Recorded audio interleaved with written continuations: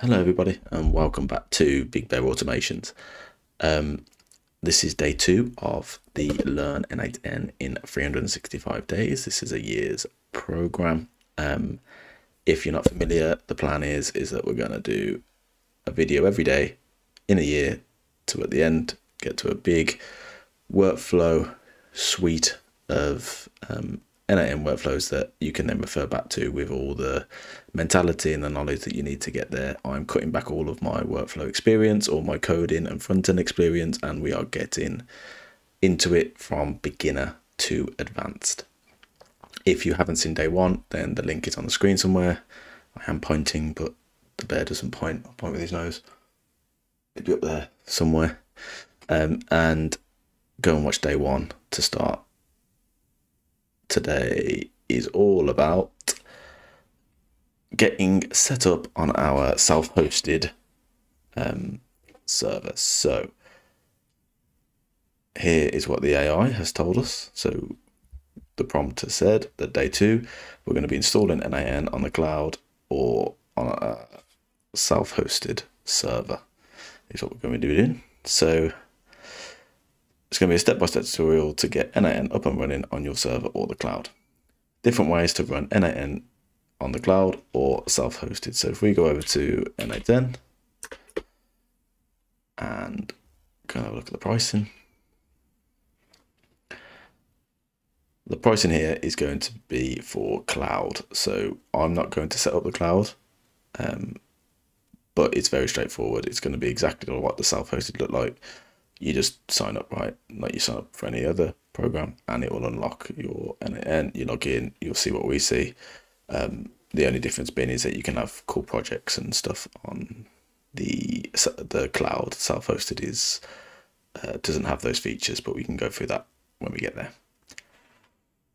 Cool. So we're going to focus on self-hosting today, and how we're going to do that is with a Docker image and render. So render is my go-to. It's hosting, and they have a very nice deploy n8n on render for us. So set up your render, you can set up your Postgres, and you need to set up a bit of information so that you can store your workflows, etc. But we'll go through all of that step by step as we go through this. So what we need to do is log into render. I've already got an account, so if you want to log in, sign up, get your bank details on there, and I'm going to build and self-host with you. So step by step we'll go through. So you'll get onto your dashboard. You won't have a service. This is just one that I'm using already, but you won't have that. You'll just have this view, and all you need to do is come up and click web service. This gives you 3 options: Git provider, Git public Git repository, or existing image. We're going to go existing image is what we're going to do. We are going to come through here, see what they're telling us to do. I think this does GitHub, not Docker. But I prefer the Docker way. Oh no, here we go, Docker. There. So where's your link?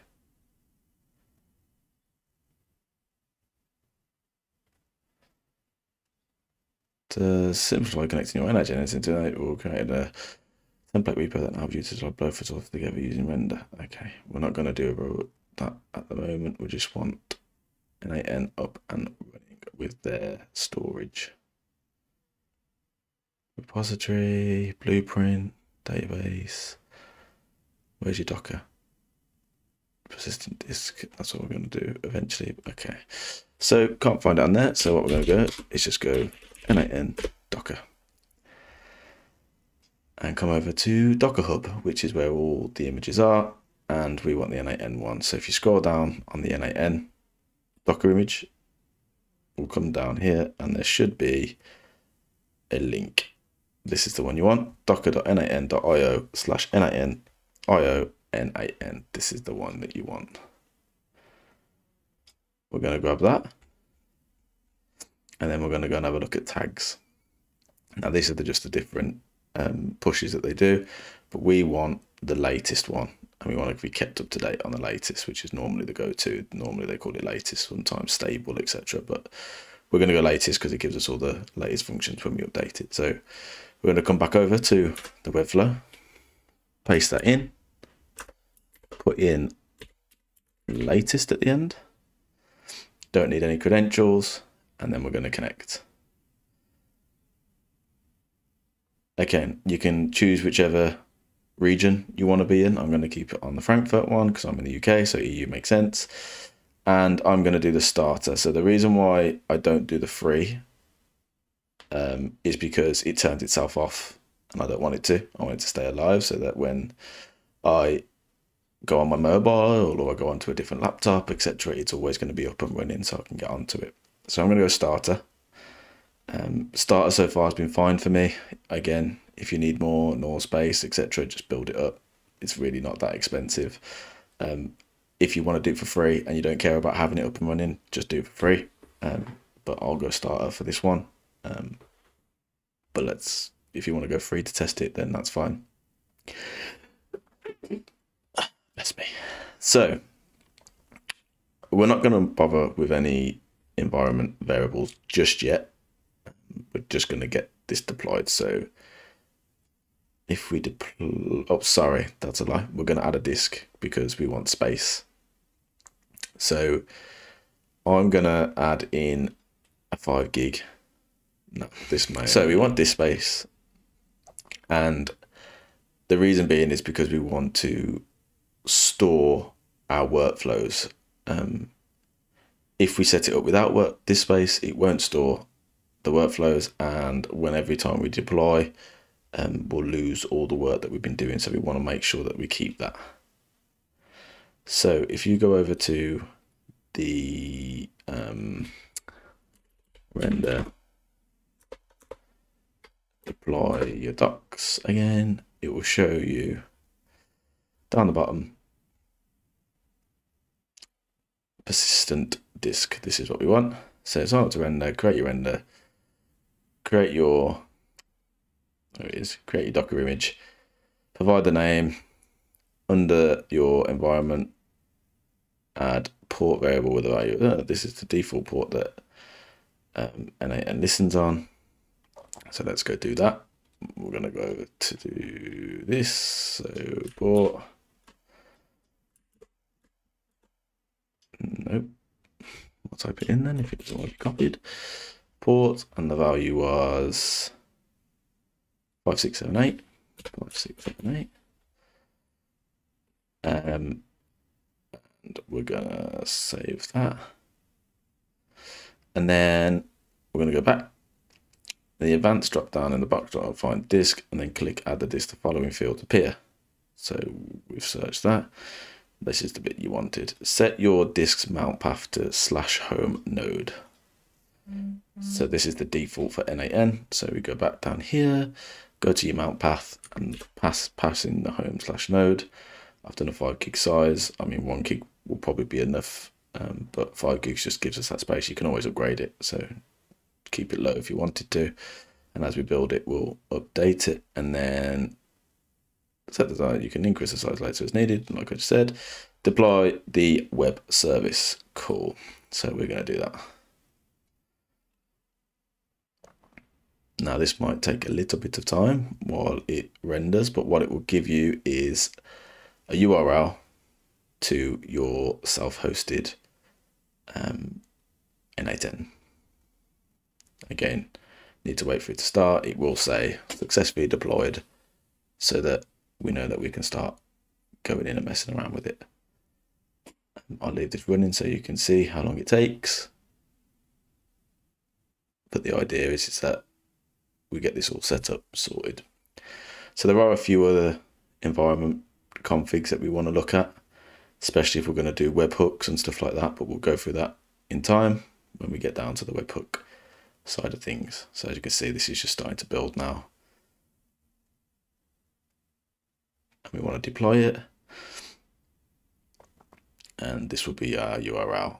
There's a common issue with the URLs and getting your own domain. But again, when we get to that, I'll show you what I mean, and we'll build it out slowly. This idea is that we're following documentation, we're building it out, we're deploying it as we need, and we're going to start learning step by step as we go. Okay, your service is live. So now if you click your URL, you should see a familiar n8n login screen. Here we go.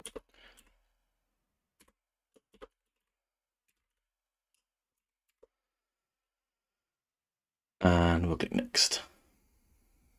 So that's your login that you need to save. Let's just get started. So you can send a free license key to your email address. That will come through here.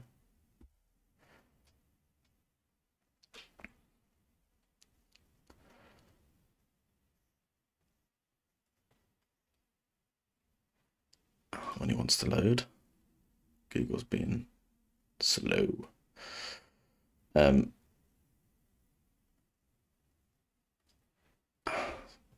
It's all being very slow. This is the joys of not editing. Okay, so that's taken that. That's nice. So you come in here, you'll have your license key here. If you just take it, go over here, go to your settings, I think it will be in. Yeah, unlock. Send license key. Oh, enter activation key. There you go. And then you've activated it. That's all you need to do for that bit. Cool. So now we have got our n8n up and running. We can now start creating our workflows, and then back on our dashboard we can see our metrics, our logs, how much space we're taking, what it's doing, what kind of requests we're getting, how much of the disk usage we need, etc, etc. And that is it for day 2. Troubleshoot installation. Yeah, so this one is quite a hard box to tick, but if you do get any installation errors, just add a comment to the video and I'll help out and jump in, and I'll add to the end of this video if I need to. But as you can see, it should be quite explanatory as long as you've got these link, which I'll put into the description. You should be fine. And I'll also put a render link in. Again, I'm not affiliated with these. I won't get any money or anything from them, so it's just the one that I use because I find it easy. That's all. But it'd be good for you to learn that side and do it together. So again, thank you. Please subscribe. It keeps me going. Day 3, we are going to look at n8n, explore the canvas, how we move around, how we save, execute, etc, all the beginning stuff. But we're starting to get into actual n8n this time, so it'd be good. If you actually need help as a business to do your n8n workflows, reach out to me on email or give me a message or comment, because I do this as well. I'm just starting from scratch. So thank you.